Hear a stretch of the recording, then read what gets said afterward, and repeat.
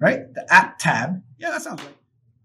Hello and welcome back to the Alienware YouTube channel. I'm Ernie Gonzalez, and today we're going to be going over Killer Control Center 2.0 on the new Alienware Area-51m. The cool thing about Killer Control Center is it works with your wireless Killer AC 1550 wireless card, which is found inside your Area-51m, and Killer Control Center comes pre-installed.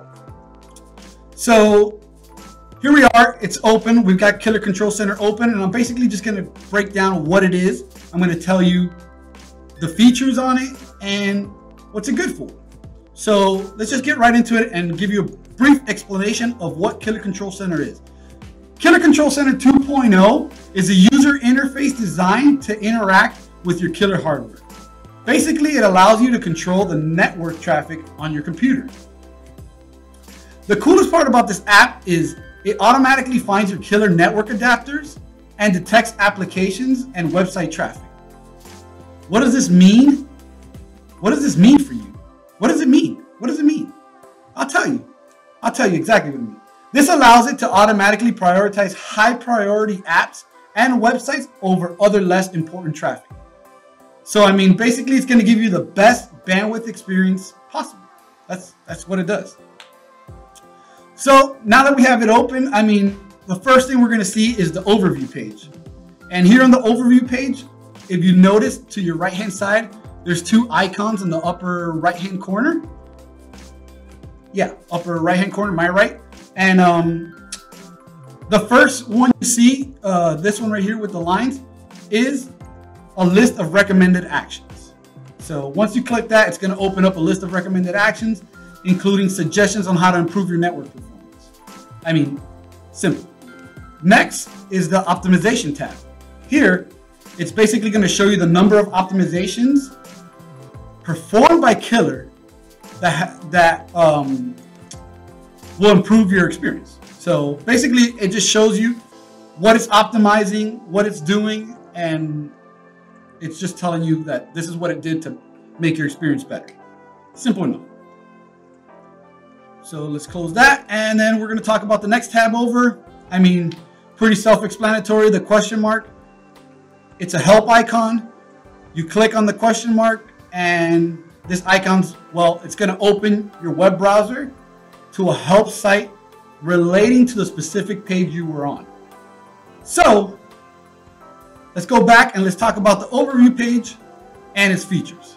So this page, first of all, gives you a summary of information about what networks you are connected to and shows the total amount of traffic being utilized by each category of apps. Right? Simple enough. So that's the main overview page. And you see right here, it says Killer Intelligence Engine. Well, that top section right there shows the current status of the Killer product. The optimal state will be represented by 5 green check marks. As you can see, I have all 5 checked. And if action is needed, like let's say it says you need to put in your bandwidth speed or whatnot, it'll notify you there, and basically you can go into the recommended actions and it'll tell you what to do. So now that I've got it all set up, I got my 5 check marks, everything's fully optimized. Let's move on to the bottom section. Every app and domain the Control Center detects is automatically put into these 6 categories below: games, real-time, streaming, normal, web download, and app download. And it's going to prioritize by importance. I mean, pretty simple. You can go in and change this if you want yourself. So if you don't want games at the top of your list as priorities for your network, which, I mean, that's how I have it because I game, you can go in and just click the arrow down. And as you can see, real time is now got first priority. But that's not how I like it. I like games, so I'm putting it back on top. The next tab that we're going to talk about is the Apps tab. So let's click on that. Boom, here we go. It opens this up. In the App tab, you can manually control each application or allow Killer to handle the traffic automatically for you. So, I mean, that's pretty sick. It'll automatically do this for you. So the first thing we see on here is a usage graph. On the top right here, it's going to show you in real-time bandwidth the usage of your top apps and websites. Underneath, we have a list of apps and websites. Here, we can do several things. We can pin, priority, block, and set the individual speed limit. So if you see here, if you pin, what this does is it lets you place an app or domain at the top of the list. So you pin it up there, it's going to stay up there. It's going to be the top priority. Next is priority. Here, right here, it lets us pick, right? It lets us pick and manually set the priority we think of each app. So if, let's say since I'm working right now, I want Creative Cloud to be my top priority. I'm going to put it at 1 and voila, it's got the priority listed to its favor. So, I mean, that's simple enough. Next, we can block. So basically, it lets you block the app or traffic to that website completely. It'll just block it completely. So, I mean, that's that. And then we've got these, download speed and upload speed. Basically, these are individual speed limits, sliders, I guess you would say. Yeah, because they slide. They're sliders. So they basically just let you adjust how much bandwidth each app can use. I mean, simple. Really simple. So here's where you can come in to the app section and you can basically customize what apps you think are your top priority and you can mark them. If not, like I said, it will automatically do it for you. And that's sweet.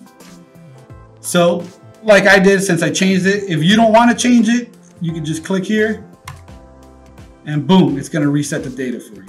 Okay. Next tab, we've got the Wi-Fi analyzer. On this page, we can get a better picture of the wireless network around us. It lets us use both 2.4 gigahertz and 5 gigahertz connections, and we can basically see what each of those channels has an offering. So as you can see, right now I have it at 2.4, and we can see all the networks around me. If you click on 5 gigahertz, it'll show you the 5 gigahertz. And on top of that, it'll show me the current signal strength of each network in range. And you can go more in depth by selecting a specific network, which will display any information that can be gathered on that network. So it'll tell you basically everything you need to know about it down here. So moving on, we're going to go to the next tab. I mean, that's basically what Wi-Fi Analyzer is. It's basically analyzing all the connections around you and giving you all the information about it. Shows you on a graph. You can go scroll between 5 gigahertz and 2.4 gigahertz wireless connections, and you can just see. Next tab, we're going to go with the Game Fast tab. This is a sweet feature. All right, let me explain this to you. If you enable Game Fast, it pauses selected services and frees cached memory so that games can use these extra system resources to bring you the best experience while gaming. I mean, also built in, you can toggle up here. If you see, you can toggle it on. And basically what this does is it puts Game Fast in an automatic mode. This feature, if you have it on, enables Game Fast when a game is detected. It will automatically pause selected services and clear the memory cache upon starting a game.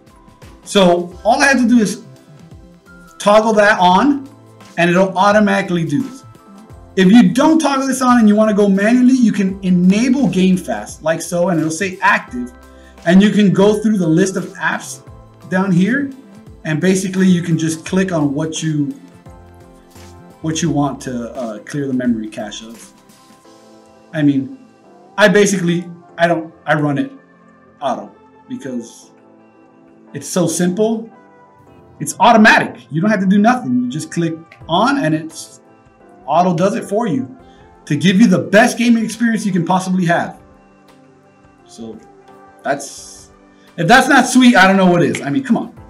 So let's move it on to the extend tab or extend page. So let me explain to you what this is.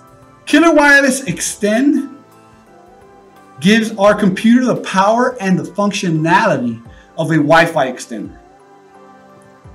So basically, you can turn your Area-51m into a Wi-Fi extender for your house so you can get better range on your wireless signal. So basically, if you enable it on right here, boom, it's on. It's gonna show you a Wi-Fi status right here. And it has 3 colors, I believe. I think it's green, yellow, and gray. And green meaning you're at the, you're good to go. Your wireless status is perfect. Everything's awesome. You're good to extend it. You're good to turn it into your wireless extender.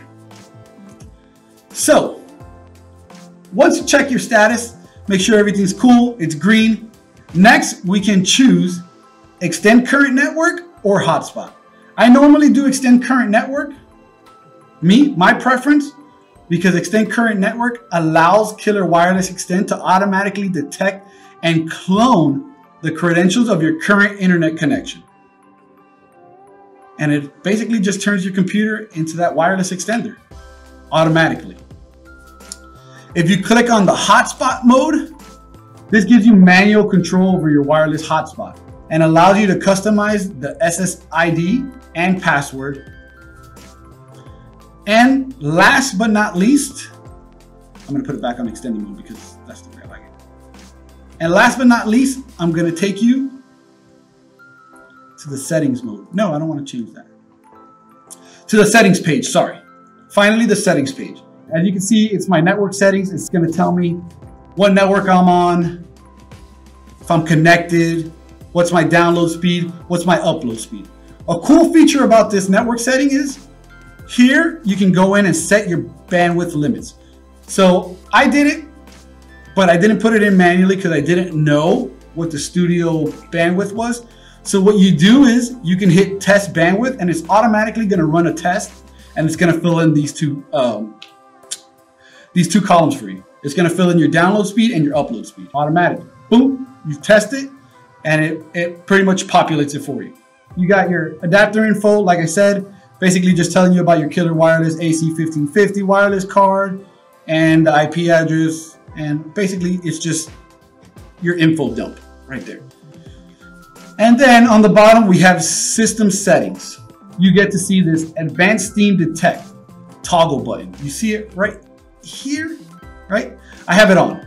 So this automatically classifies and prioritizes all traffic for a better experience and allows you to manage the traffic manually. So you have to have this enabled.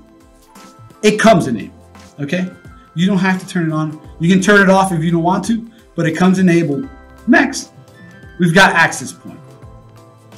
The access point, this keeps track of all our access points we have connected to and stores the download and upload settings. So basically, everywhere you've connected your Area-51m, it's gonna keep the settings for that access point that you got.